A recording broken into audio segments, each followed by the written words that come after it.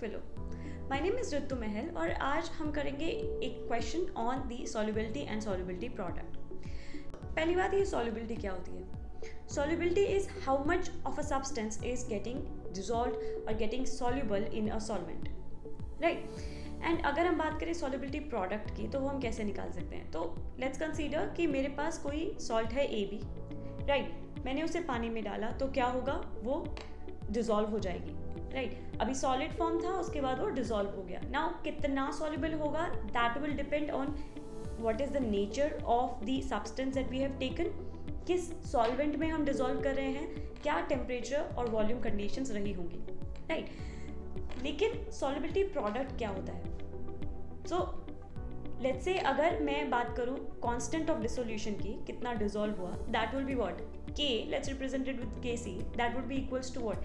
The product of AB, that is the ions, divided by the salt that we took, that was the solid substance. Now this solubility product is what? Kc into the substance that we took into the solid form. That means the one which is present in our denominator. So if that goes to the other side, we will have Kc into AB, that would be equals to the ionic product of the salt. Now this Kc times this salt which is present in solid form, this whole is actually the solubility product. So solubility product is represented with Ksp. Now we can see that the solubility product is equals to the product of the concentrations of the ions that are dissolved, right? So this is a mathematical expression. Now let's try to generalize this whole solubility product with the solubility which is represented by S with the help of a question.